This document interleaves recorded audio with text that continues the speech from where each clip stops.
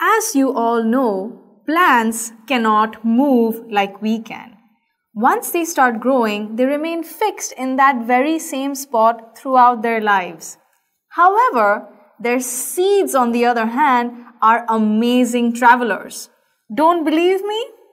Well, certain seeds actually have the capacity to fly. Yes, they can actually be transported from one place to another by flying through the wind. For example, the dandelion seeds actually have adaptations that make it very light, and they can actually fly using the winds or the air in order to move from one place to another. Look at this structure here.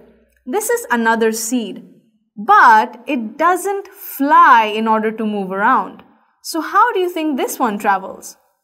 Yes, it, on the other hand, has Velcro-like adaptations which help it to stick on to the fur or the coat of different animals or even to clothes.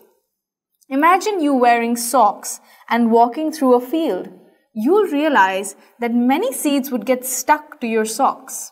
And that is one way in which those seeds can actually stick on to different things or coats of animals, and they can move from one place to another. So, with the help of cool adaptations and using the help of birds, animals, water, or the air, seeds can move from one place to another. But the question arises, why do seeds need to travel so much? I mean, what would be the point of them moving from one place to another? Well, if seeds didn't travel, they would simply drop from the plant into the parent bed.